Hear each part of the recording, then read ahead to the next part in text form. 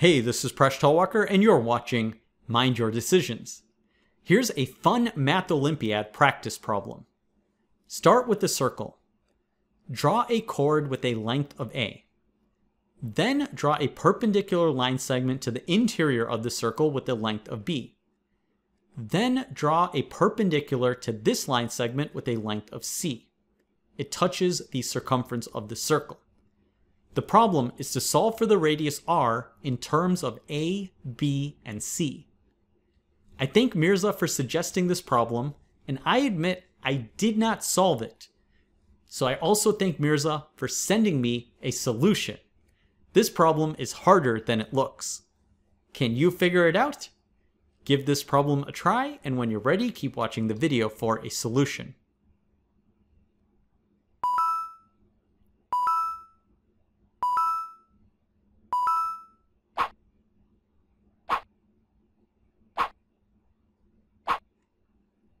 So how can we solve this problem?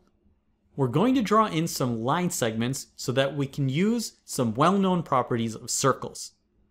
First, we'll extend this line segment to a length of A.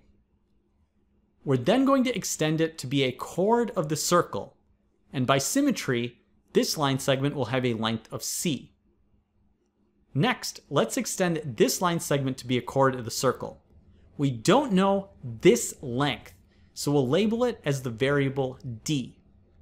Now here's one chord of the circle, and here is another chord of the circle. So by power of a point, or the intersecting chords theorem, we have the following expression. B times d is equal to c times the quantity a plus c.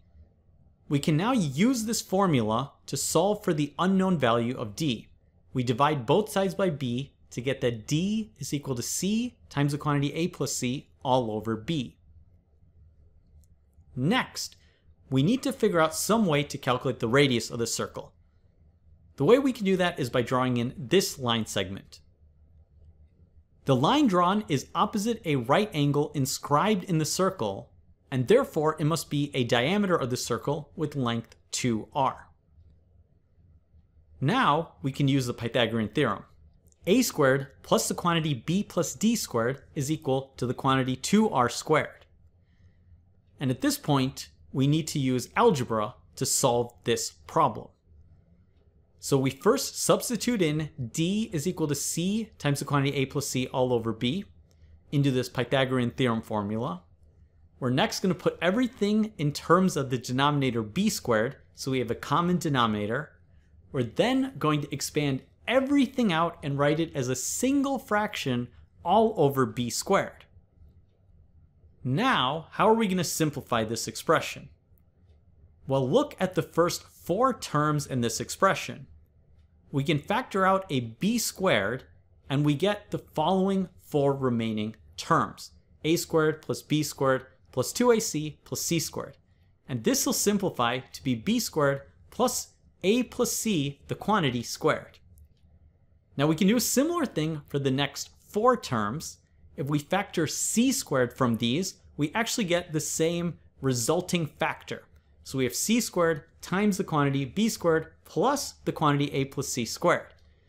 Therefore, this all simplifies to be the quantity b squared plus c squared times this common factor of b squared plus the quantity a plus c squared all over b squared. And this is equal to 4r squared. So now we're ready to solve for r. We can divide both sides by 4, and then we can take the square root. Now since r is positive, we only need to consider the positive square root. So finally, this is our formula for r. It's the square root of the quantity b squared plus c squared times the quantity b squared plus the quantity a plus c squared all over 2b. Did you figure it out? Thanks for watching this video. These math videos, which can be watched for free on YouTube, inspire and build confidence for people around the world, and they already have over 100 million views. Please subscribe for free to get the newest videos, and email me a puzzle or math topic, presh@mindyourdecisions.com. If you so choose, you can check out my merchandise, which is listed on Teespring. You can check out my books, which are listed in the video description, and you can support me on Patreon for exclusive rewards. Thanks for watching, and thanks for your support.